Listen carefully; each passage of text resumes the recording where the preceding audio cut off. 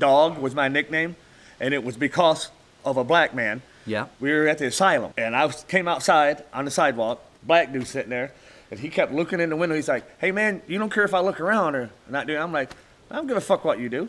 He said, I got my buddy up there. That's house up there. I said, okay.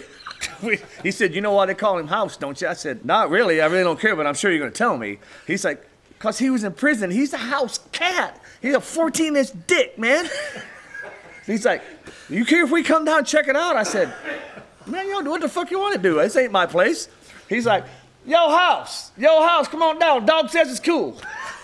But he kept wanting me to see that dude's 14-inch dick. He's trying to bet me that dude had a 14-inch dick. I'm like, I'll give you $1, man. I'll give you $1. Look at his dick. I said, hey, I don't want to look at that guy's dick. I don't give a fuck how big his dick is. He said, I know, but I do.